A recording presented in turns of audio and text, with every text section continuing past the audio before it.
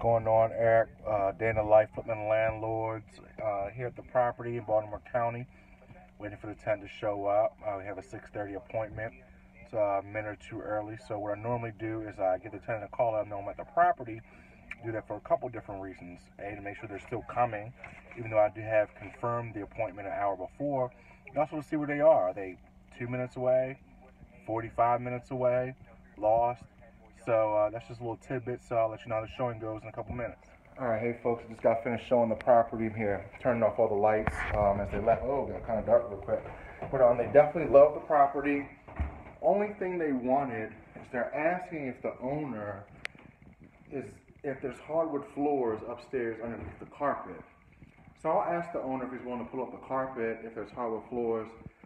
The owner's not going to install hardwood floors when there's already carpet, but it's a reasonable question to ask. I'll ask the owner. I'll follow up. I'll keep you posted, but I definitely have a couple more people coming in the next couple days already scheduled. So if this one doesn't work out, I'm pretty sure I'll get someone the next day or two. Remember, this is a voucher tenant, so this process is going to take about a month with inspections and things like that. So this is Eric, my first showing here at the Baltimore County property. Talk with you soon.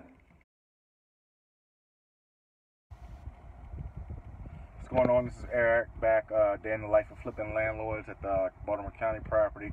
I totally forgot to do a video before I went in, but I just showed the property again, and the lady loved it. She just asked me to follow up with the owner. Just kind of showed him the deposit.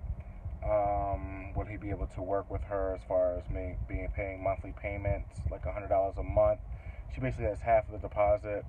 And then also she wanted the owner to power wash the outside. So basically have two tenants interested on consecutive days I showed them the property, both voucher tenants. The first one yesterday, if you remember from the video, she wants some hardwood floors in the bedroom, or if there are hardwood floors. And this one's asking just basically a power wash. So this is Eric signing off. I'll keep you all posted on what the owner says as far as negotiating with the tenant, what he's willing to do, and which ones accept it. Talk to you soon.